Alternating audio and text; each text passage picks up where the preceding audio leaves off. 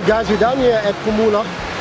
The sea's quite big, lots of sardine, and one of the sardine boats had a problem. A fellow netter of ours from Durban, and his motor cut off on the back line, and he got hit by a few big waves.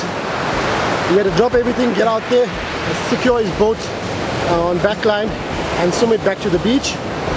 We brought the crew and the boat safe on the beach, so that was 100% job well done from all the guys. We're happy that everyone's okay, boat's okay, they're ready to launch again. After chasing up and down with the sardines this morning, the netters ended up at Pumula. There wasn't a lot of sharks or fish with the shoals, and only one net eventually got pulled out.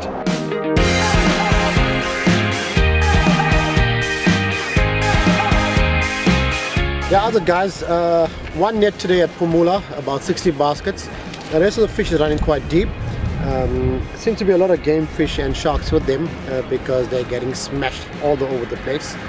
There's a piece of fish here, but we can't get it, there's no access onto the beach. But I'm here with my buddy that fished yesterday at Pipeline, and he droned the bait, and we got a fish. Tell us about your experience. Well, first of all, the bite was alright, slow bite. Came in, and then it got pulled. It didn't take much string. About 15-20 minutes later, we saw it on a shore break. It was a raggy, female raggy of 153 centimeters, weighing at 64.5 kilos. Now that's a nice fish there, guys. A raggy on the beach in the sardine season. Very nice fish. One of a very few fish that come out so far. But yeah, well done to you. Keep trying. And maybe now what you need to start doing is finding your own way to the beach, because people are complaining. Guys are saying to me, everywhere they take you, you're always pulling the fish. Yeah, I'm a lucky charm for myself, not for them. Are you the lucky charm? Okay, so guys, I'm going to be following this guy now in future because he seems to be the luck. So I got his back.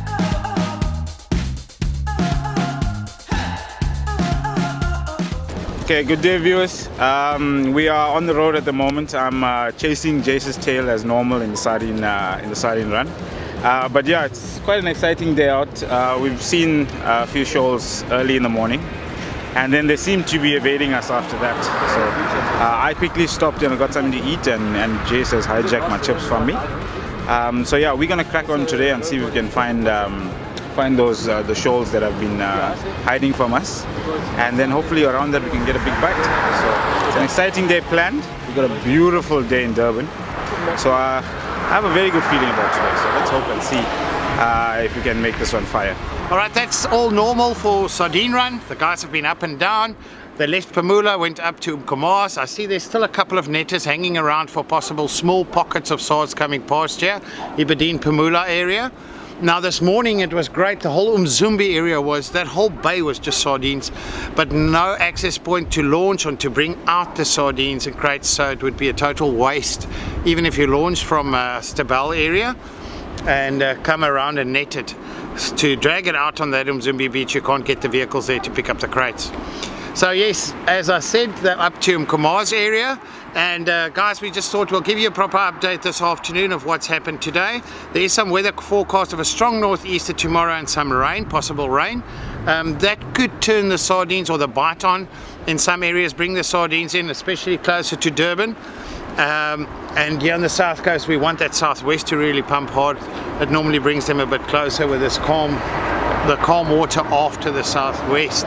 So make sure you subscribe, make sure you push the little bell button on our channel to get notified each time we upload a video with some updates, and we'll do our best to keep you updated with what's happening with the sards and where the fish are. Thank you for watching ASFN.